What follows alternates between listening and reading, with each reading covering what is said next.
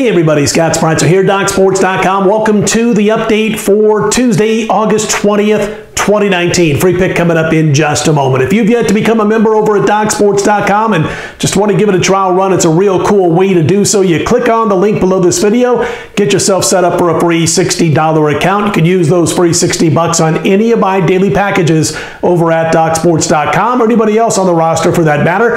Again, free $60 account. Great way to give DocSports.com a trial run. Click on the link below the video to get yourself set up for that. All right, here's what's going on for us. First of all, last night, we haven't had too many bad days, but I lost last night. We're still 27-10 over the last couple of weeks with our premium picks. 27-10 with the last 37. End up over $7,600 for $100 per unit bettors. But it took all the way till Monday to have our first preseason loss. And so we're happy about that. Still winning at a good clip on the season, or on the preseason, I should say. Listen, last night, everybody started jumping on San Francisco throughout the day to get that number to move from +2.5 and even as high as +3 at some points to San Francisco being as much as a 1-point favorite. They did it because they heard Jimmy Garoppolo was going to play a lot. We had heard he was going to get maybe 8 to 12 reps. Listen, San Francisco didn't win because of Jimmy Garoppolo or because of their own quarterback play. He was a disaster, and he's been that way.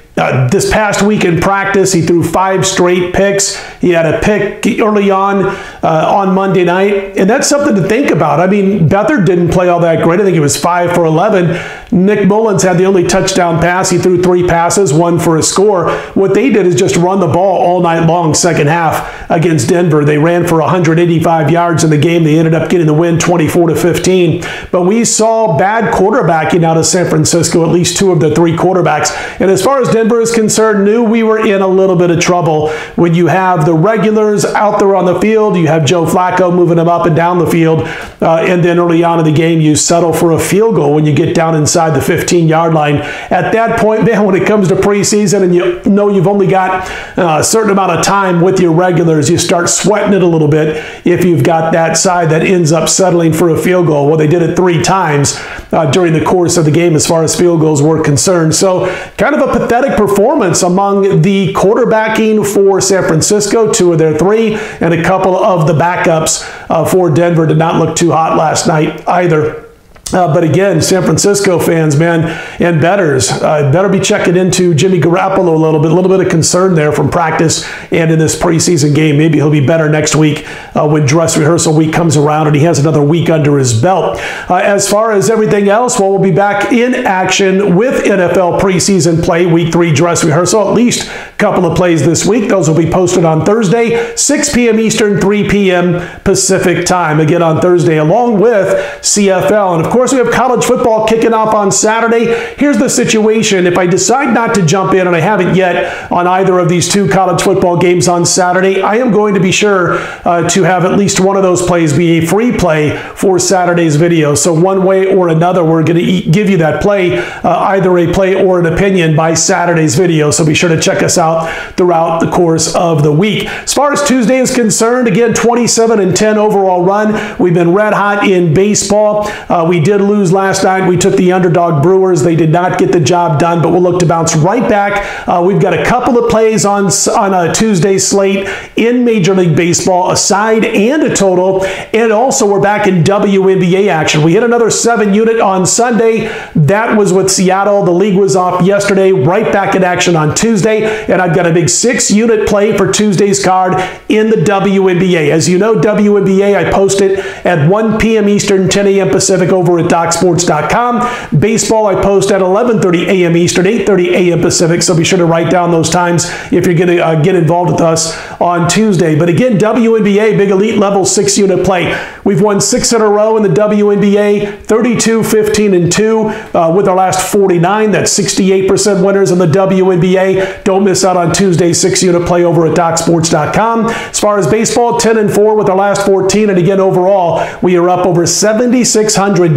going 27-10 with our last 37 plays. So there's everything in a nutshell for Tuesday's card. Real quick note also, it's up right now. I posted it Monday night, 11 p.m. Pacific time, so it's up and it'll be up until probably August 30th. But my 8-unit over-under wins college football future, we've talked about a bunch of teams, and we've got the one of them that's an 8-unit play. That's over at DocSports.com. Right now, you can grab it anytime, 24/7.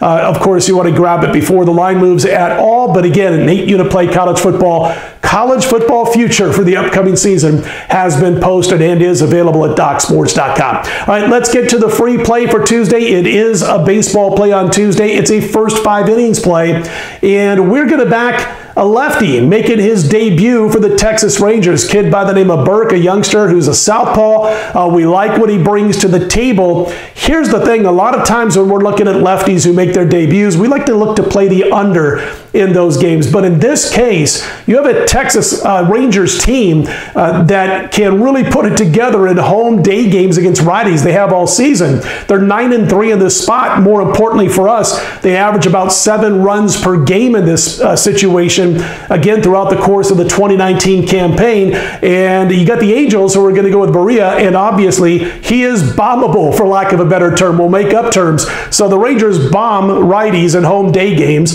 and then you've got the Angels, who are going to send a pitcher to the mound who is bombable day or night. And because of that, we've decided not to play the under with this southpaw for Texas making his debut, but instead first 5 innings play on Burke and Texas as a side. First 5 innings play, and they're a short dog as a first 5 innings play. I don't want to mess with their bullpen. I don't want to mess with the Angels bullpen if I'm backing the Angels. In this case, we're backing the Rangers. We'll leave the bullpens out of it. We'll back Burke, the youngster, making his debut for Texas on Tuesday. And by the way, note the game time. That is the first game of the doubleheader, so it's about 2:05 Eastern time when this game will go first pitch. So be sure to jump in on that early and check out the lines and all that kind of good stuff. And if you agree, again, jump on board. And it is an afternoon game, so I just wanted to note that. All right, that's going to do it for us for Tuesday. Again, big 6-unit play in the WNBA highlights. Tuesday's card, we look to make it 7 straight winners in the WNBA. Don't miss out on that or premium baseball. I'm Scott Spreitzer, DocSports.com. If you like these videos, click on that thumbs up button. Be sure to subscribe. I do appreciate those who have done so thus far, and I'll be right back here Wednesday, 5 a.m. Eastern, 2 a.m. Pacific with my next report. Best of luck on Tuesday.